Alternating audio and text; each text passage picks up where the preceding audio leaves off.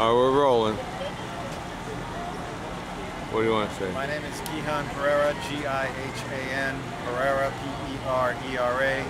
I'm Executive Director of Florida New Majority, a civic engagement and voter grassroots mobilization organization here in the state of Florida. We're in front here, in front of the Department of Supervisor of Elections of Miami Dade County. This is the headquarters of the Supervisor of Elections.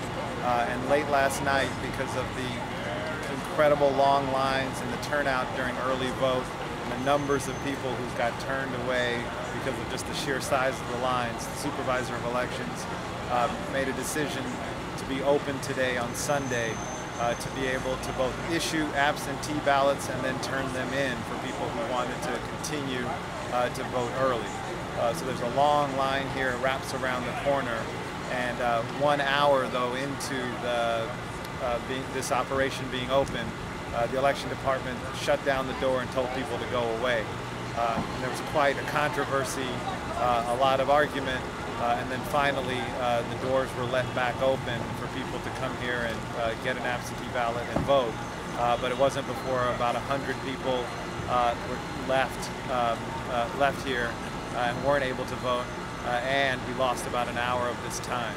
So now it's about 4 o'clock, an hour left, and everyone who gets in line until 5 o'clock will be able to get in and vote today.